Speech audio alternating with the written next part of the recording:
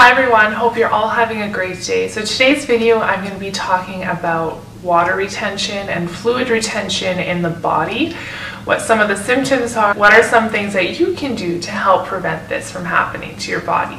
The reason why I'm doing this video is because this morning I woke up and I felt like my face and my body was a bit more poofy and swollen than yesterday, and I was trying to think back at what I did differently last night and what kind of foods I was eating and what could cause me to wake up. And you can probably tell on my face it's a bit more swollen, and I wanted to show you guys on camera because you can see in my previous videos my face is not as poofy. So last night I met up with a friend and I had a glass of wine and I had some nachos with salsa and I had some popcorn. Now these are all gluten and dairy-free products, but the one thing is that they contain a high sodium and salt content. Edema is a condition where your body retains fluids, and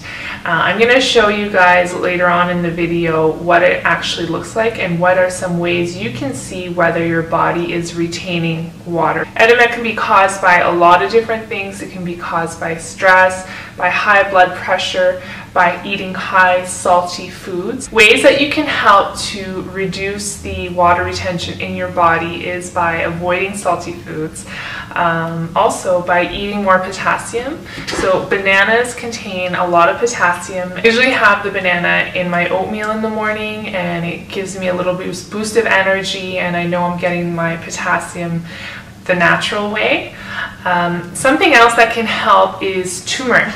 So incorporating turmeric in your cooking, so you can either put it in your soups, in your stews. I like to make lentils, so I'll boil lentils with water and onion and garlic, and I'll put a little bit of turmeric in it.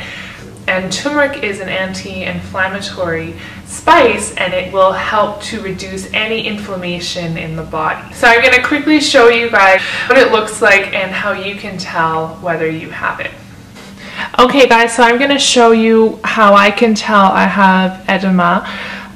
You can do a test on yourself to see if you do have it. So basically you just take your two fingers, go down to your ankle, and just press on your skin. You see how you can see some marks that are showing up around my leg and my calf?